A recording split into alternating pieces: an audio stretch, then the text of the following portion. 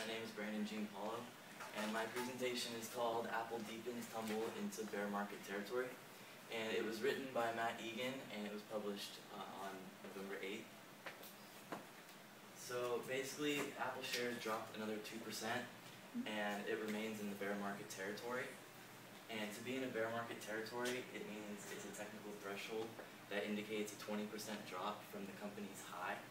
And for Apple, its stock dropped as low as $541, which is a 23.2% drop from its high of $702.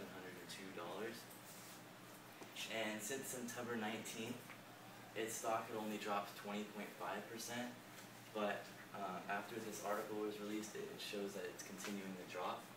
And people are saying that it started to drop because of weaker than expected weekend sales of the iPhone 5.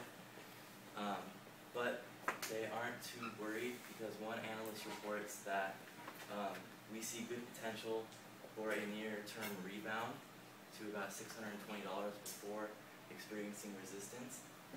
And it was also noted that in last spring, Apple suffered a similar struggle, but they only dropped about 17% of the company's share price. So they are not too worried about this because they've experienced it before.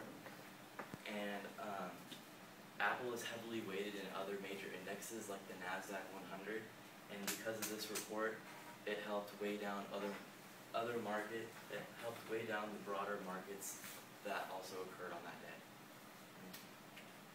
That is it. Thank you very much.